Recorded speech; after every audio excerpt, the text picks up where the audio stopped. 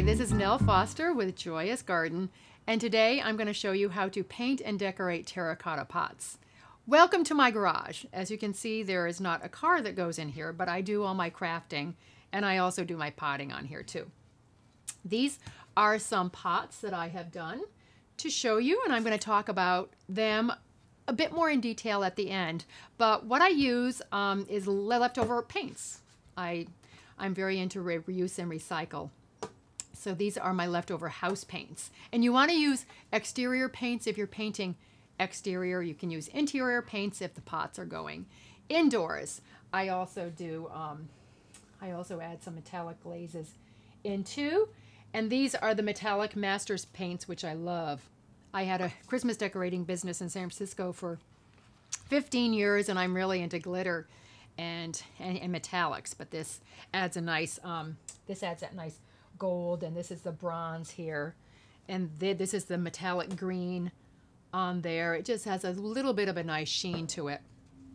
So what I did with this pot is I just freehand, I drew some circles, and same up here. This is an enamel paint I used on my bistro table.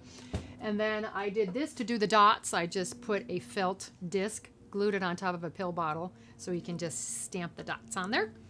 And then this is an old bracelet taken apart. I put a little bit of glitter on it and then glued it with this contact cement here. Same with these.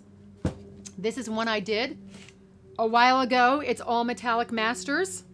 Held up really great. This is very free form, very flowing. I put some brown colored discs on that.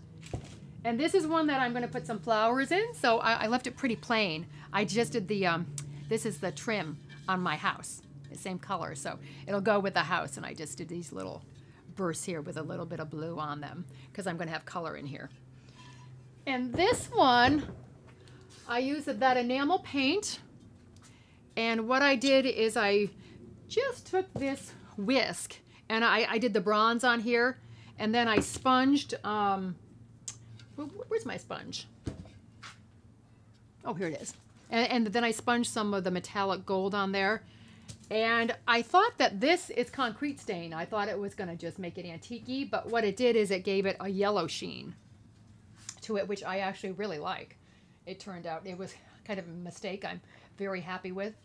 And this is Christmas garland. It's Christmas bead garland.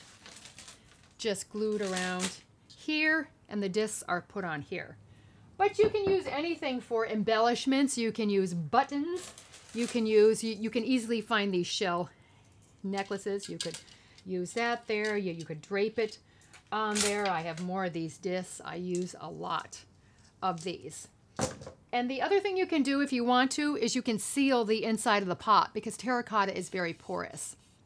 So I didn't seal the inside of this one. It's been fine. I did seal this one because I'm giving it as a gift. This is Nell Foster with Joyous Garden for ehow.com, and I've just shown you how to paint and decorate a terracotta pot.